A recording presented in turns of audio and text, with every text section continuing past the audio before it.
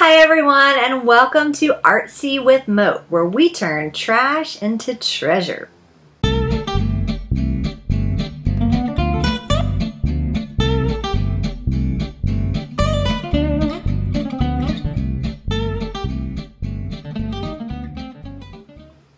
Well, I can't believe it's our last ArtSea segment of the season, and I have had a blast crafting with you guys, and hope you've made some fun stuff too.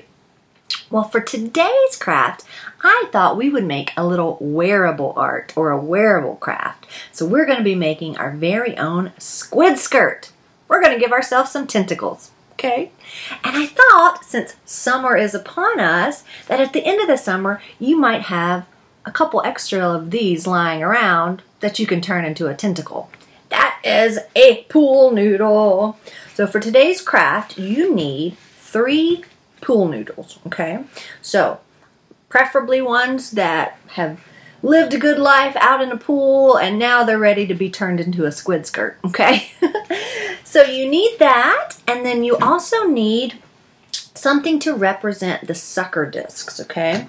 So what I'm going to use are bottle caps, okay? So Mote, we've been saving them for a long time from beach cleanups and recycling and all that. We've been saving our bottle caps, okay? So it might take you a little while to save these. You could have your friends and family collect them. You could do some cleanups.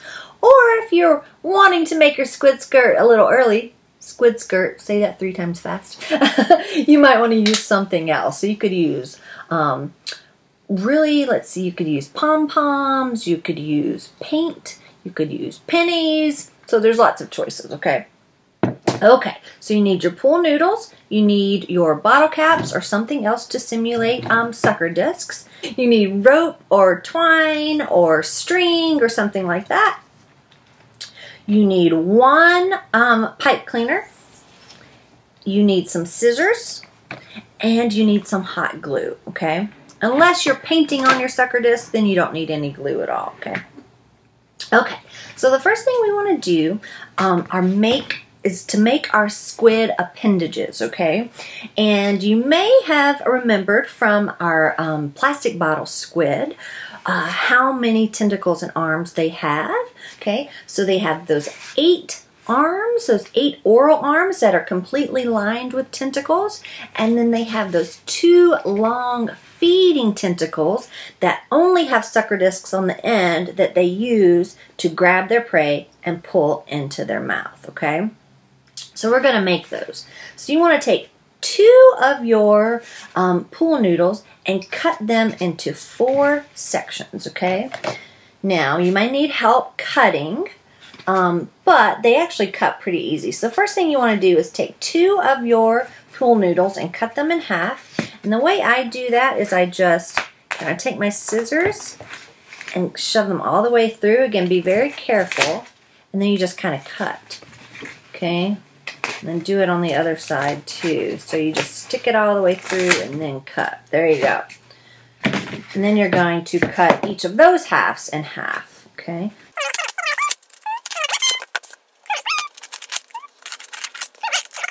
Okay, so I have 4 of my arms. I'm going to do the same thing to this second one.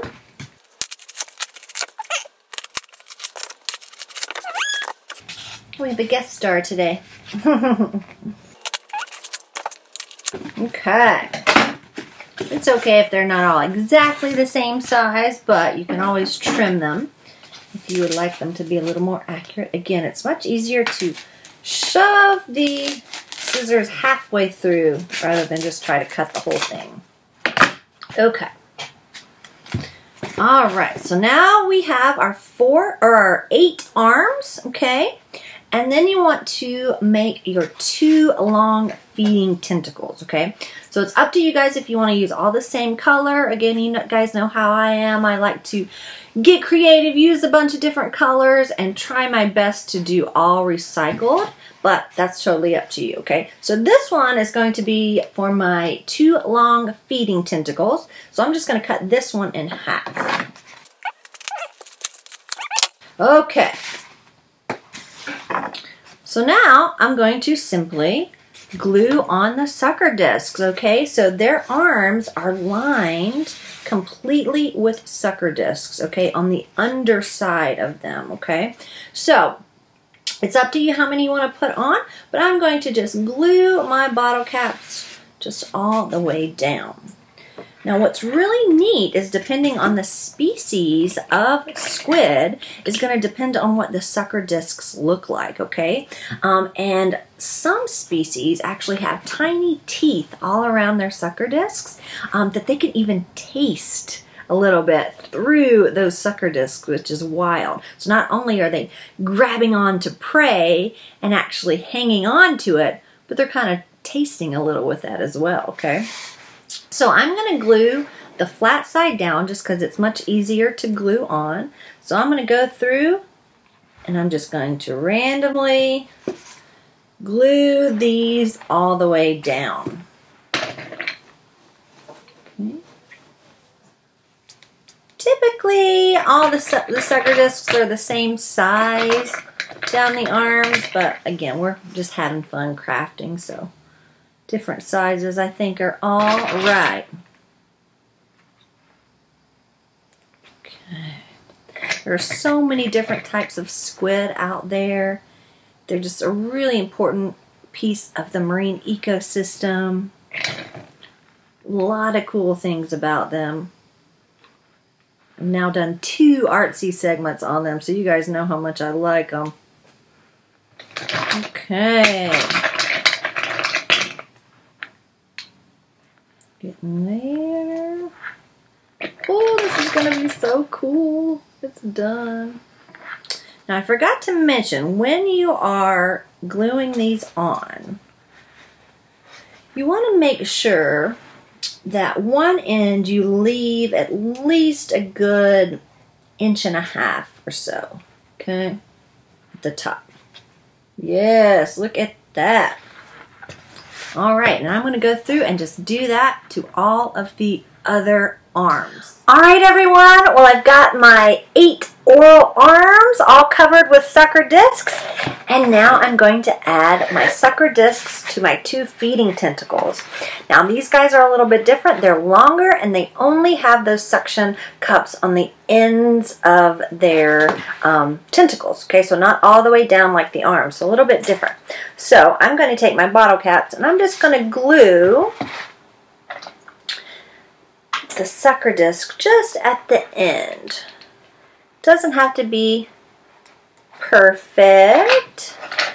No exact distance that they need to go up. The way these work is if they see prey that they want to grab, they're going to send out the feeding tentacles first, okay? Reminds me of those like little slap handy toy things, you know, that you kind of like slap and pull it in. That's what it reminds me of. Okay. 1 feeding tentacle and 2 feeding tentacles. Now, depending on the species of squid, it's going to depend on what their actual prey is. Many of them actually eat other squid. It's like a giant squid is going to eat smaller species of squid.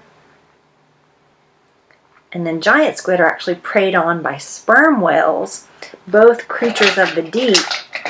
Now, every now and then, on a sperm whale, you'll see a sucker disc scar, because those giant and colossal squid have those tiny teeth on those sucker discs, and they can leave a mark. All right. Okay. Put this stuff to the side. All right. So now we have all of our arms and our feeding tentacles, okay?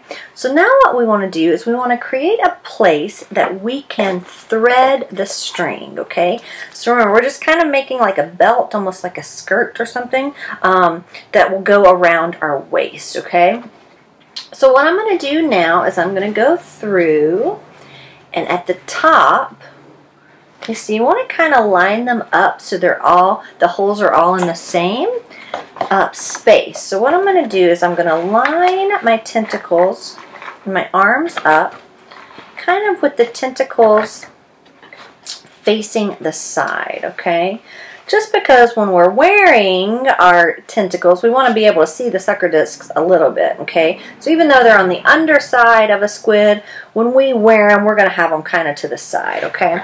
So when you're lining up your holes, you want to kind of make sure they're all in the same spot. It's funny, my arms get progressively bigger as I go up. So what you want to kind of do is you want to separate, because you're going to want your feeding tentacles to be on your sides, okay? And you're going to want your arms to be in the front and the back of your squid skirt, okay? So the way I'm going to do that is I'm going to have, basically there's going to be 3, 4 in my tentacle. Okay. So the way I have it laid out, I have 4 arms, tentacle, 4 arms, tentacle, okay? Now I'm going to go through and I'm going to make the holes so I can thread the string through, okay? So I'm going to do this to each one and I'm going to thread it through to where the holes are on the sides of this. So that way you have your tentacles on one side, okay? So I'm going to just take my scissors and I'm going to stick it all the way through. You're going to be very careful and just kind of twist so we can create a hole. Okay. Now you could also use, with your parents' permission, you could use a awl, which is a tool to make holes. You could use a screwdriver, okay? So just, you want to be safe. But you want to make sure those holes are kind of big, okay? So I'm going to go through and I'm going to do that to each one of these tentacles and arms. Alright, you guys, well, I put holes in the tops of all these using my scissors, okay? And then I decided to kind of switch up the order a little bit because, again, you're going to want your 2 feeding tentacles down to your sides, okay? So, and these 4 arms are going to be in the front. So now what you want to do is you want to take your string, okay, get a little bit longer in your arms. Okay, and then what you're going to do is you're going to go through and just thread it through all those holes that you just created, okay? Now this requires some patience.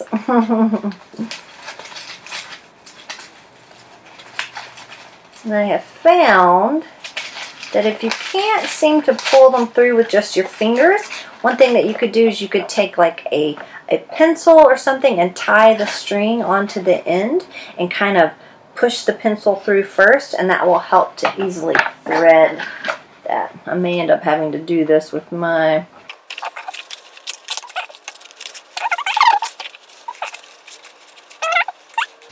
alright, so here we go. So this is what you're going to do all the way through. Now as you're going along, you're going to thread it through and push the ones that are already threaded to the end.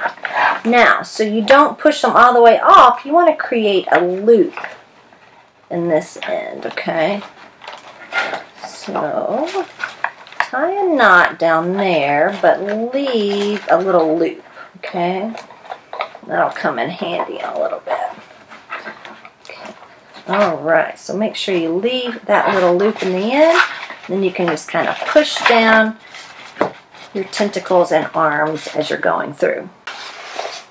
Alright, so once you get your squid skirt threaded, okay, what you want to do is make sure that you have enough string that it's going to reach when you tie behind your back, okay? So you can tie on a little more string if you need to, or cut some off a little bit if you need to. And then what you're going to do is you're going to make another loop at this end, okay? what we're creating with these loops are a way that you can take the squid skirt on and off without having to make a knot each time. Okay, so I'm going to tie these loops. Make sure they're nice and tight. Okay, and that's where your pipe cleaner is going to come in handy. So I'm going to cut this in half.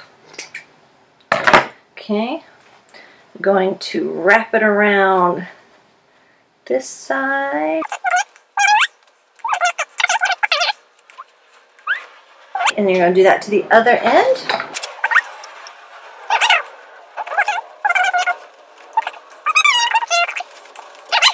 So now you have a way that you can actually tie them on, okay?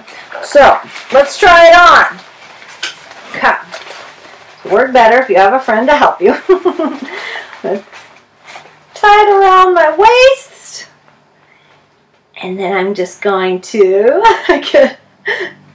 wish you guys were here to help me do this. Oh, you know what? Let's do it this way. Okay. So, I'm going to tie it around the front like this. Wrap this around my little pipe cleaners. So you don't really want to tie it because if you tie it, it might be hard to get off. Okay. And then when you turn it around, you've got a squid skirt, a squid skirt. Oh my gosh, check that out, how fun! You've got your feeding tentacles, so if you get hungry, grab some food. Let's see, I want to grab something with it. Oh, look at that. Is that a tasty prey? Yes! So guys, using some simple materials, we now have some wearable art, wearable craft. We have our oil arms, our feeding tentacles, and we are officially a squid for the summer. Everybody raise up your tentacles if you're ready for a great summer. I hope I see you all at Mote soon, and I hope you're having a wonderful day. This has been so fun. Turn that trash into treasure. If you make a squid skirt, please post it, #ArtSea with Mote. We would love to see what you come up with. Bye guys!